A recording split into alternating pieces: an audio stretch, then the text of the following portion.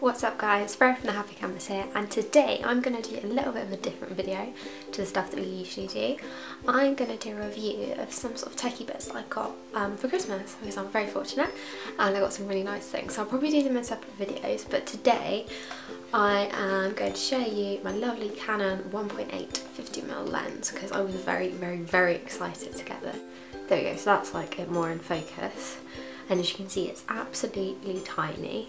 It doesn't weigh much either, which some people will say it makes it feel a little bit cheap. I guess it is, but to be fair, like, it is amazing value for money. Because the step up model from this, which is the 1.4 lens, is around sort of £200–300 I've seen on Amazon, and this you can get it for 80 quid at one of the cheapest ends, and so I think like that's a huge step up just for yeah, for 1.4, even though it's a little bit sharper, and obviously you can go down to a lower aperture. But to be honest, what I'm using it for, like, I don't really need to go down to such to 1.4. I think 1.8 has been absolutely great. Especially on Boxing Day, we go to my nan's house and it's all lovely and cosy in there, but the lighting is really orange, and usually with my sort of standard 18–55 lens that I just always use because I like the zoom on it, it's handy to have, like, it's light, it's small, but I can't really capture many things without getting a lot of motion blur.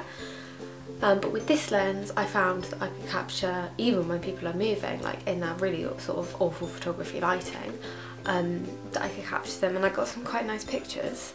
I also think that for the focus, you get a really nice bokeh in the background, so like all the little light circles for people that don't know. And I think that actually adds a really nice sort of artistic effect to the pictures, and I have some pictures that I'll pop in here to illustrate that. The one thing that I do find a bit odd about the lens is when I put it on my camera, I go straight away to zoom, and obviously because it's a fixed 50mm, like, I can't do that, so it has taken me a little bit of getting used to that. I have to sort of move back from my subject, can't have a wide angle, and move forward. So this is kind of more my portrait lens. It wouldn't be my sort of standard lens that I'd always use on my camera, but it's still really great for, I do a lot of portrait shots because of photography at school, and that's like my favourite style of photography, so it has been really useful for going on shoots. One thing that I've also seen in a lot of other reviews is that people find that the focus ring is quite loose, and as you can see here, it does glide quite smoothly, and I guess it could feel quite loose if you're used to using like expensive cameras. But honestly, like, it's really nice and quick on autofocus. It's great. You've got the dot button here and here. In my personal opinion, I don't think it's that bad. Like, the looseness doesn't bother me. It's not something that I'm really going to pick up on, but to be honest, I'm not used to using like really expensive lenses. And other people say it's quite noisy as well when you focus it on manual focus. There's a cat in the background. Hello baby cutie. Yeah, I'm a bit of a crazy cat lady. Sorry. Yeah, as I was saying before, I was really interrupted by my cat.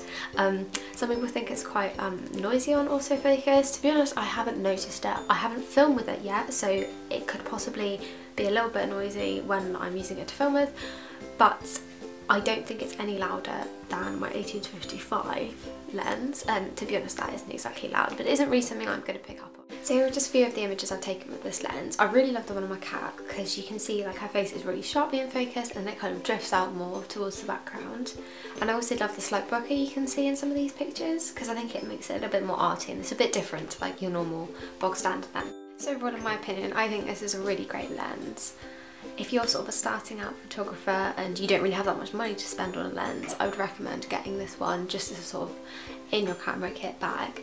It's really great for sort of portraiture shots, getting a bit closer to your subject because it's the 1.8. But if you have a lot more money to spend, you'd obviously go for the 1.4, or just go for sort of a macro lens, or maybe even a pancake lens.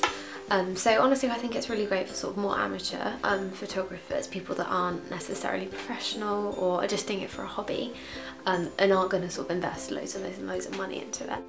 So thank you for watching. I'll be doing some more of these reviews over the next coming weeks because I've got a load of sort of techie bits that I want to share with you and see your opinions of. So thank you for watching. Bye bye!